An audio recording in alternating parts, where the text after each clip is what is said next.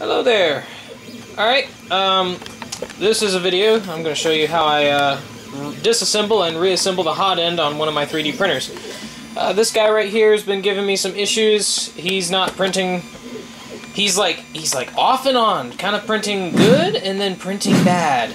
And I've raised the speed, and raising the speed fixes the problem, but as a result of that you get like stringing and ringing, or not stringing, but like rings on your part, because if it's printing really quickly, things jitter and jerk a lot more on your printer unless you have everything really fastened down. I don't, because that's a tremendous amount of tedious adjusting and stuff. I don't have time for that. So I print really slow. I print at about 30 millimeters per second, which is probably too slow for some people. But I've been doing that for every single one of my printers. All of them. All of them print at 30 millimeters per second. That one never gives me an issue over there. And the one at the end doesn't give me an issue either. But this one is conveniently having problems, and I have replaced the PTF tube. That's a new Capricorn tube. I've replaced all the couplers. I've replaced the one coming from the extruder there. I've replaced this one. I've replaced the not the hot end itself, but the nozzle.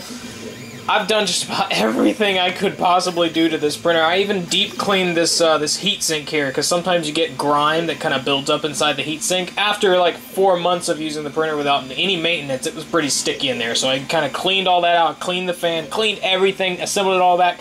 It was making beautiful prints. I mean, perfect looking prints here. I don't know if I have no, I threw it away. But it was nice, silky smooth. And it was very confusing to see that it was still having extrusion problems. It almost looked like it was clogging. So, the point of the video is I'm going to show you how I disassemble the hot end to try to suss out problems. And yeah.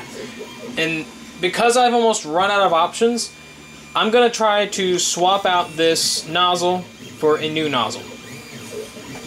Not because this nozzle is worn out or anything, but mainly I'm going to go ahead and preheat it too. And so it might as well just switch it to the same ones that all my other printers use.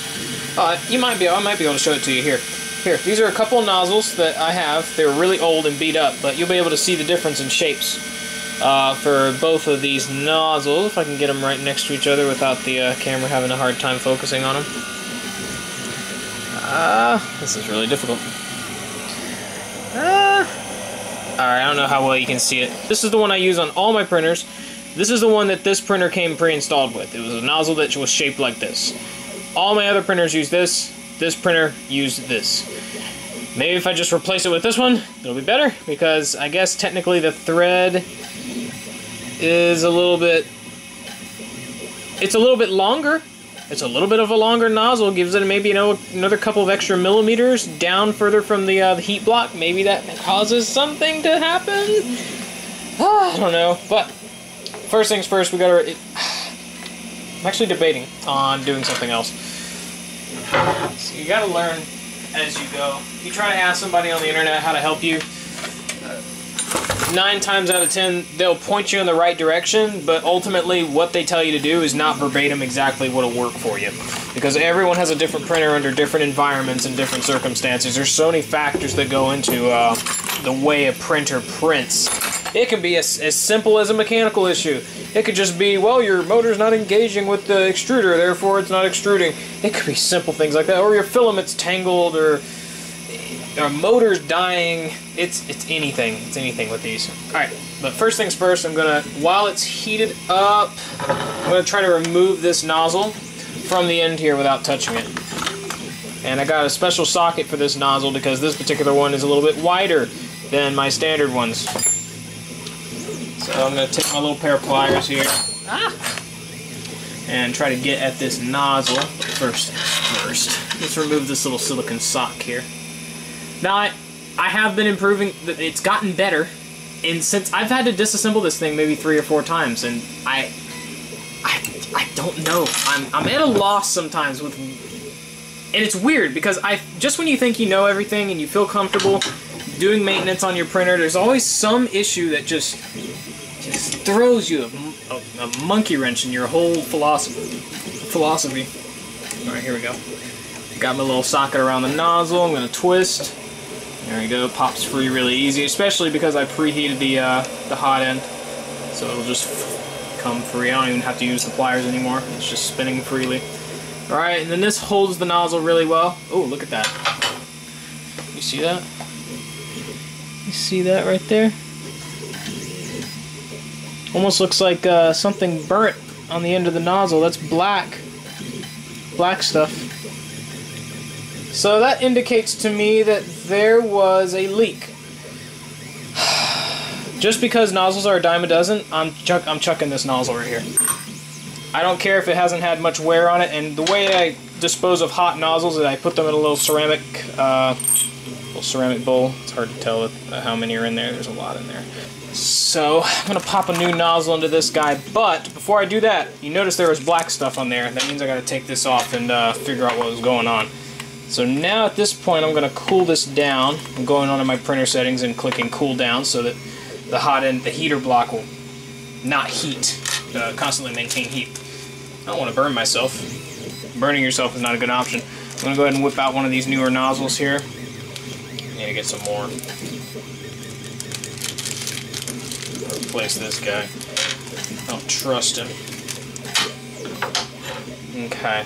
Now, I'm going to pop off these guys here. I do need to remove... Oh, sorry, you can't see anything at all.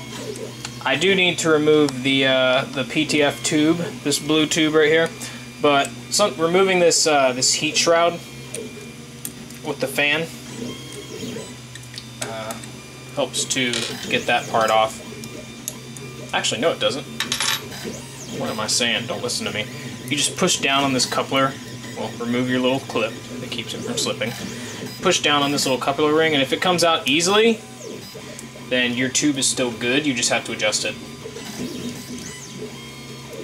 Alright, my tube came right out, that means it's still good. Ah, there's some black on the end of the tube. I don't know how well it's coming across on camera, but you can see against my hand that it's blue. You see the blue, and there's black right there. That's not inside the tube, that's on the outer ring as well. So what this is telling me is that somehow or another this thing leaked. Maybe because it's not cut perfectly square? I don't know, it could be anything. So what I'm going to do to try to fix that is to recut this. I'm going to go ahead and do that on camera in front of you right now. And I got these PTF tube cutters. You can get them on Amazon, real cheap. Sometimes it even comes with a tube for you. And I'm just going to cut this thing a good like inch or so above where that is, because I don't trust this entire tube, and hopefully we're going to get a straight cut out of this, because maybe that was all that was messing it up. Maybe it's just because this thing wasn't straight cut, even though I used this thing the first time. But sometimes if you're cutting on a curve or cutting on the end of the tube, it'll curve and it won't be a straight cut. Just little things will throw it off. Alright, got that taken care of. So there's another thing I want to adjust with this heat block. I'm going to move it down further away from the heatsink, because I think the closer the heat block is to the heatsink, the more the heat gets transferred up the tube and causes the filament to expand due to the heat, and then it causes it to stop itself in the tube because there's not enough room in that tube. The tube doesn't expand unless it's subjected to extreme force, which this printer does not do. I can do it by hand, but I don't want to risk that. Alright, this is currently 87 degrees Celsius. It's hot enough to where if you brush against it, you're gonna burn yourself. But just, you can touch it and you know that it's hot. Okay. I want to take this heat block. You see how the little gap like between this and this? I want to move this down like 1 turn, because I think that's how it was on the printer to begin with. I made the decision in my experimenting, taking this thing apart over and over and over again. I was trying all kinds of different things to assemble this to get it to work, and it just wasn't working. So I'm going to just put it back. I moved it up here thinking that, oh, maybe if it's closer to the heatsink, it'll distribute heat better. Nah, same problem. And so I'm just going to move it back down to where it was. The heatsink is pretty hot. If I had a thermal camera, you'd really see what was going on. I'm so sorry. I forget that I'm filming sometimes. I'm not used to this. Just bear with me. I'm going to grip the underside with some pliers here. I don't want that to fall on me. That would hurt. Alright. Got it. Heat block ain't going anywhere. Now we gotta... Now here's what I'm going to do. Ah! Don't damage anything while doing this. It's very easy to fray this wire and destroy your heating element. What I'm going to do is I'm going to take this and turn it. And I'm going to turn it left, which is this way, to try to loosen it by like one turn. Alright. And you see the space between this heatsink and the heat block got a little bit bigger. So I'm just increasing that gap a little bit, and then I'm going to reinstall it. Alright, that heatsink is good and secure. I don't feel like I damaged this cable in any way, but you never know sometimes. Alright, now that that's taken care of, there's something else we need to do. The new nozzle. We've already taken it out of the bag. Here it is, a nice shiny new brass nozzle. Never been used before. We're going to screw that into the bottom of the heatsink. So now we don't need this extra large socket. We can use the socket that we use for all of our nozzles. Goodbye. This one here. Do I know what size it is? No. And I don't care. It works. Yes, I'm very primitive. I don't remember things like measurements. I just go by feeling. Okay. I'm going to just try to screw this into the bottom here, and then this heat block is probably going to want to screw with it at some point, so I'll have to grip it with some little pliers. Where'd they go? Oh, there they are. Alright, get the pliers ready. And I will heat this up, and I'll give it a hot turn when it's hot, because there's a certain extent that you can go with before it wants to stick, because it's not pliable. And you don't want any leaks. You don't want leaks in your system. Alright. Giving it a good twist. Alright. Actually, there is something I want to confirm. I'm going to look straight down into there with a flashlight. See if there's any blockage that's... This is going to blind the camera. I'm going to see if there's any blockage inside of the tube. Because if I can see the end of the brass nozzle on the other side, then we're good. And yes, I can see the end of the brass nozzle, which means there's no black gunk in there. There's no ball of filament that's stopping that. So that means, and here's also something I'm going to do, is a little neat trick.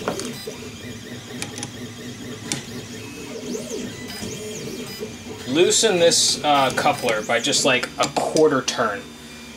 And then feed this bad boy down in there.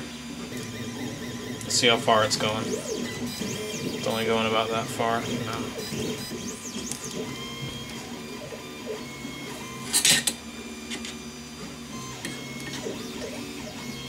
I'm going to do this just so that this fan is out of my way. Make sure my wires are good and tame. They're not going to get kinked up or damaged when I do this. Sorry, my arm is in your way at all times. Wouldn't be a video without that. Okay, that's fine for now. I feel like this tube isn't going all the way down in there. I can feel it not going. So I'm going to take a little rubber pad that I have.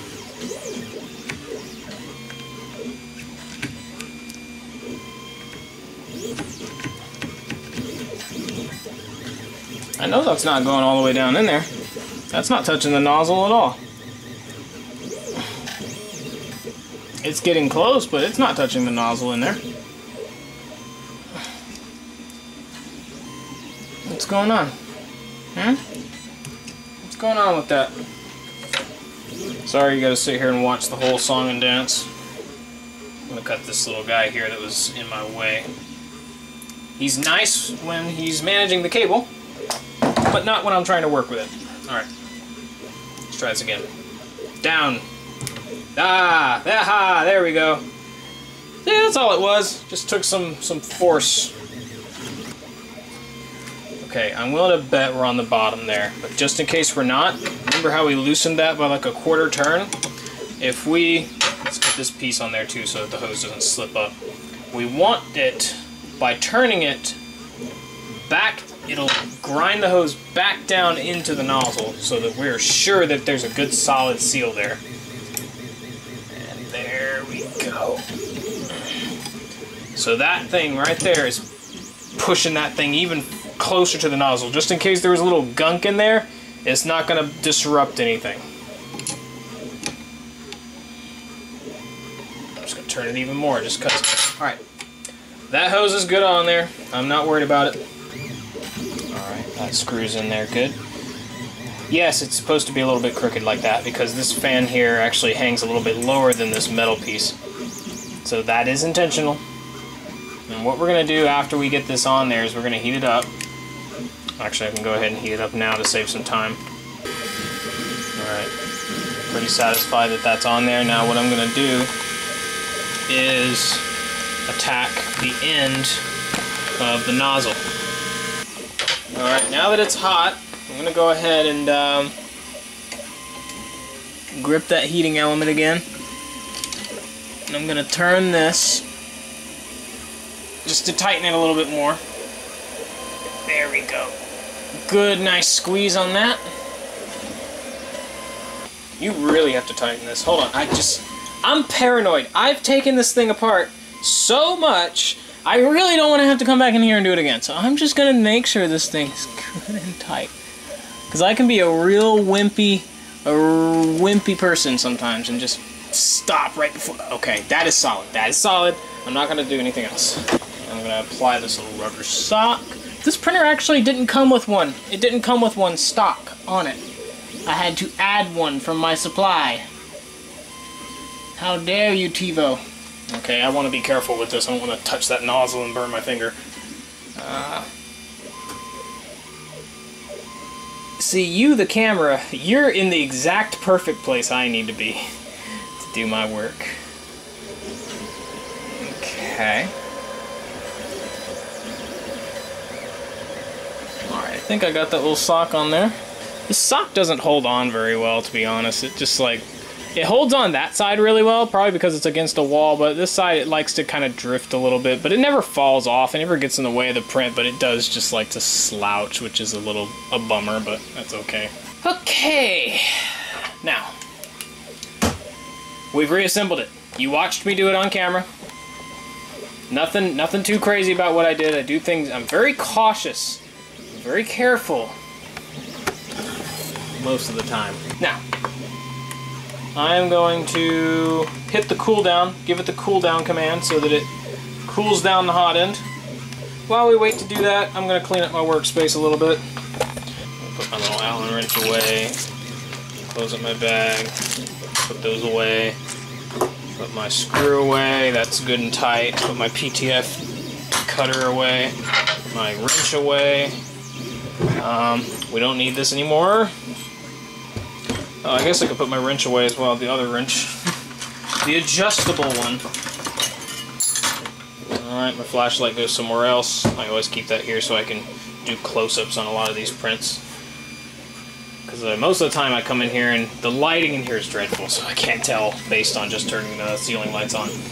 Alright, this is a little carton I got from, I think it was a microcomputer, and it came with this sort of hollowed out cavity, and I just keep all my tools in it and I transport them in this little thing. I want to put a little tie right there. I hope that's the last time I need to take this printer apart. And I hope this video serves as a demonstration on what to do so that when I mess up on this in the future, I can watch this video and I'll be like, yes, that's what I needed to do. Just like that. Because it worked so well that time, it should work every time, right? Wrong! Okay. Temperature and weather and humidity affect everything. There's all kinds of factors. Now that it's cooled down and I feel comfortable enough to do this, I'm going to reset it. And that just means power cycling the printer. Turning it on, turning it off. I'm going to wait a few seconds. Turn it back on. And the reason to do that is it's healthy to do that right after you change your nozzle, because in my practice, if you monkey around with any of that stuff in there, it just throws something off in some small way to where as soon as you hit print, it'll have like a heating error or something, And sometimes it'll even happen while you're engaging with that stuff. It'll say, oh, thermal runaway, and it'll just not print anything. So I like to reset it and then turn it back on, and that guarantees that that won't happen. At least most of the time. Okay. Now the next step is to level the bed. Now my bed's obviously has a lot of hairspray and adhesive stuff caked up on it, but I scrape it off for the most part, and it's as long as you really focus on, because I only print maybe 1 or 3 pieces at a time, unless it's a Megatron scope or stock set that like uses this space. This is the only space on the bed I care about. I don't care about this, this, this, or this. People who tell you to measure it based on that, that, and that, and that are insane. Unless you're printing giant Iron Man armor pieces, you don't need to be thinking about all 4 corners. I just care about this center part right here and whether or not that'll work for me. We are going to auto home. Now, because that nozzle's clean, I don't have to clean any filament out of it before trying this. I want to lube up that rod right there. It sometimes helps, but not often. Ah, you see that lead screw right there? Goes all the way down. Sometimes that gets gunked up with material, be it dirt or dust or whatever. So what I'm going to do is I'm going to hit it with with just one of my blue shop cloths here. It's not a perfect clean, but it is something. There's a lot of gunk around the base of this lead screw as well. And this is stuff, you see that? This is just stuff that collects on it. It's grease too, because you do grease this up, because it is a metal part that has to feed into another metal part and creates friction. Okay, I cleaned a lot of that up. And now, I'm going to apply some WD-40.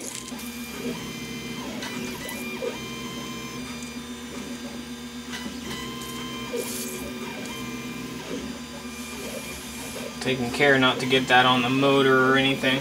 I know, you're supposed to take off the lead screw and put it in a drill, and just take a towel and just spin the drill and it cleans off all that junk, but I'm not taking that off. I don't think that's the main thing that's affecting this printer right now. The main thing was a lot of this hot end business, but that's just a little bit extra that I decided to do just because I want to give this thing the best possible chance of success. And here we go. I'm going to level the bed. Aha. And I'm using my ears. My ears are my most important tool at this point. Trying to hear whether or not that brass nozzle is actually scraping the bed. It is scraping the bed. Yeah. Okay. So I'm going to automatically lower it. And I'm... Okay, it's not scraping the bed anymore. Alright.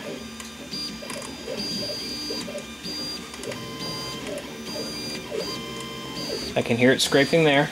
You're supposed to use a piece of paper, so I'll get a little piece of paper, put it under there, and figure out what's going on. This will tell me.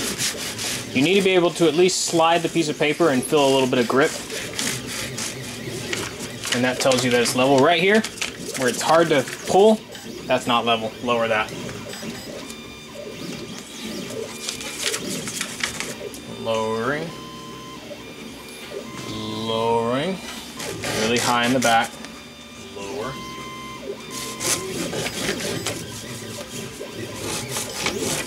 Alright, let's raise the front just a hair. Okay, let's lower the front just a hair. I didn't think that would have a huge effect, but it did. Alright, the center of the bed is the thing we care about the most. Lower. There we go.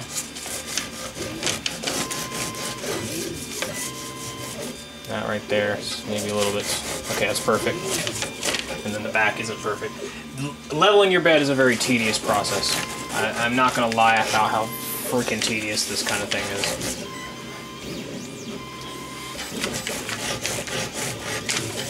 Alright, the back is level. I'd say the front's fine. That's acceptable. Alright, let's check this side versus left or right. Okay, that side's fine. Alright, I think it's level. It's perfect. You want to do that every time you reinstall the hot end in any way, because it can change heights very subtly and it'll throw off your entire thing. You could risk damaging your bed or damaging your nozzle, and I never want to run into those problems ever. Alright, I'm going to set the home offsets again. Alright, now that the offsets are set, I'm going to load some filament in. Let's move the Z upwards because we're going to have to feed some black through it. I'm going to raise it up to about 150, which is where my normal operating height is if I want to do maintenance on it. Oh, one little thing left. I keep a toothbrush in here for reasons. I don't brush my teeth with this. I use this to clean the little wheel on the back of the extruder, because sometimes it gets little flakes of plastic in there. The very least I can do is blow those little plastic particles out of there. Alright, now we can put the tools up. The rest of the printers are doing great, by the way. You hear them over there singing a song. They're doing amazing. Now, I'm going to grab my little cutters. We're going to preheat the printer, get it ready to receive some filament. I'm going to load this in here. Sorry, you probably can't see what's going on. Alright, we are inside the tube. Filament is being pushed up, and it's almost into the hot end. Okay. Now I gotta wait for that to reach at least 165 Celsius before the plastic will actually melt. Okay, now we're going to move the filament through the hot end with the extruder motor to see if it extrudes like we want it to. And I'll bring you down there so you can see the action. Seems like it's extruding good, but I'm going to make it extrude again. There it goes. It's stuck to the side of the nozzle, but once it goes down, it'll go straight. There it goes, it's coming out.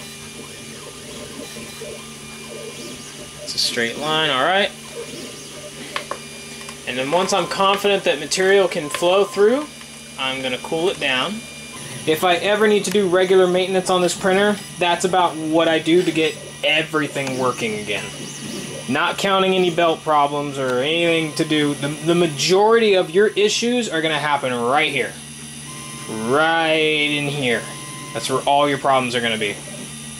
On a daily, on a monthly basis. You need to do that at least once every few months, or depending on whenever you start seeing issues with your print that you can diagnose by doing that and fixing it. So, we're going to do our first test print.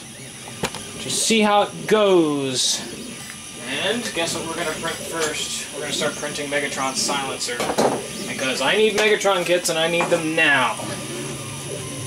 If I have to get a Megatron kit, I will make one of those guys print it, but I would prefer this one to do it. Because he was the one that was printing those. Every single Megatron kit I almost ever sold was printed on this printer.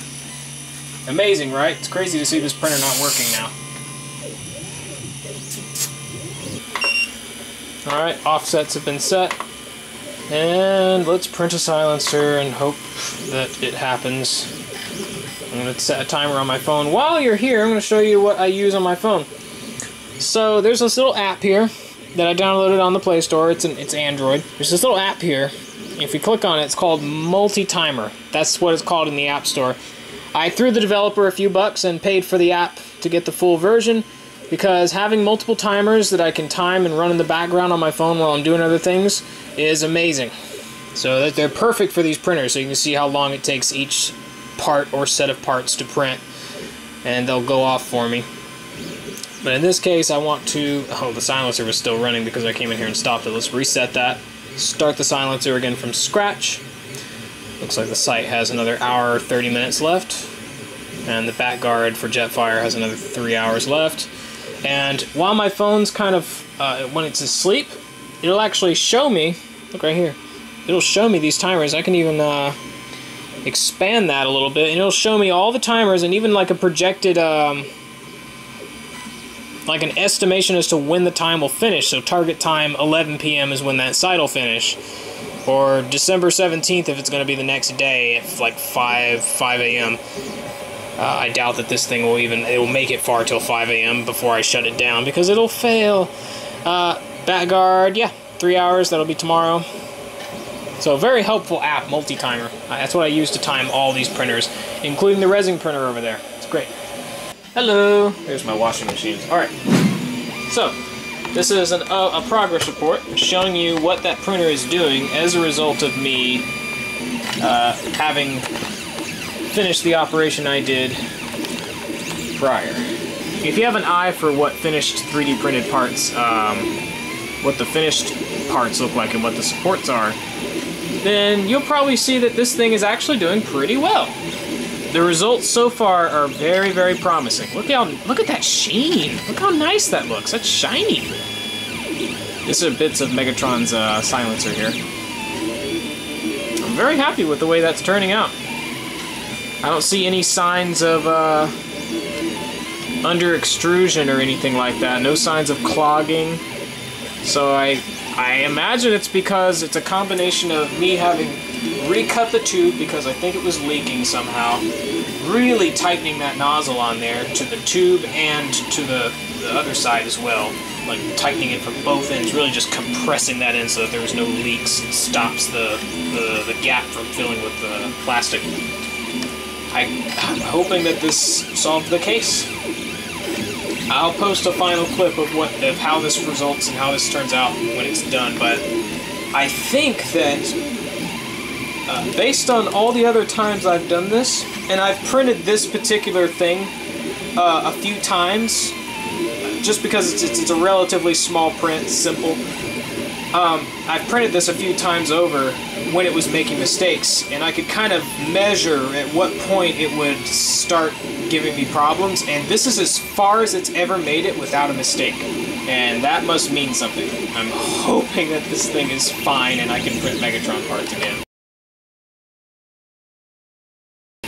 I have dubbed this my Megatron printer. This is all I want this printer to print. This one is responsible, I may have said this earlier, this one is responsible for almost all of the Megatron parts I've ever made.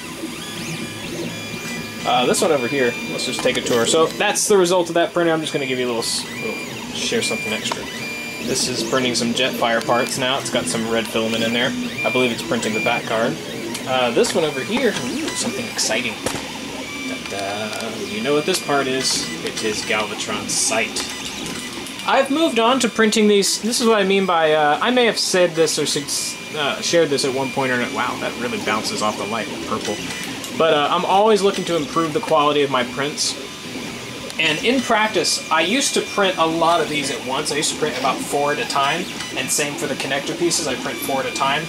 Doing that really substantially hurts the surface quality of the print. Not by a lot, like not by a huge amount. I sold them because they looked decent. If any of them looked bad, I threw them out. In fact, the ones I throw out, let me show you where they go.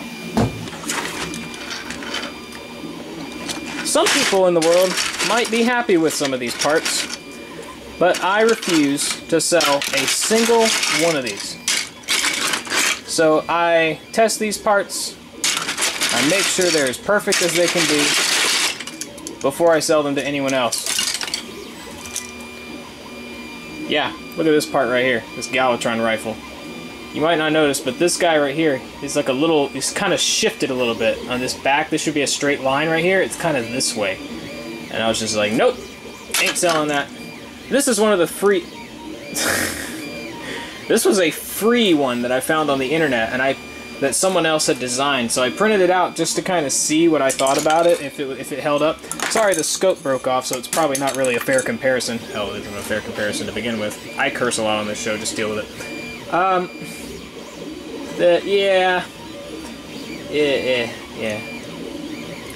Yeah, this one's way better. Even though I'm not selling this. I'd be happy to give these away for free, but I just don't know how to do it. I don't want to sell somebody an inferior product. Like, I won't even charge $5 for this. I don't want to charge for this. The ones I make now are resin printed, and the quality on them is much better. Look, there's a Megatron silencer. Anyway, this box is full of stuff that I refuse to sell. And that includes, occasionally, some of the pieces that were done from the mass production printing. Like, even this one had some little flaws in it that I don't like. And I won't sell those. So I found that you can get much higher quality parts if you just print them by themselves, one at a time. And the way that works is, the reason that's the case is because the nozzle has to travel from one part to another, just kind of like Spider-Manning its way across, and it'll sometimes string out the filament from the side of the part as it travels to the next part and then enters the next part to make that layer, and then it strings along and enters the next part, and it'll create these little blobs on the sides of the lines and the corners of the prints on the parts that where it's traveled around. And maybe 3 of the 4 parts may have turned out good, but there's like one that's like a rotten egg that you have to throw out, and that just, I don't want to print stuff like that. I don't want to throw out half of my stuff. Printing them one at a time, I found, gave me much better quality looking parts, even though it technically requires more labor because I have to come in here every 2 hours, 3 hours or so and set another part going. I'd rather do that and have higher quality pieces than to try to mass produce them and have almost all of them looking less high quality. I mean, they turned out great. They still turned out fine. But I'm a real stickler for like getting it looking as good as it can possibly be. When I say I print these to the best of my ability, I mean that. I print them to the best of my ability. Alright, that was me rambling.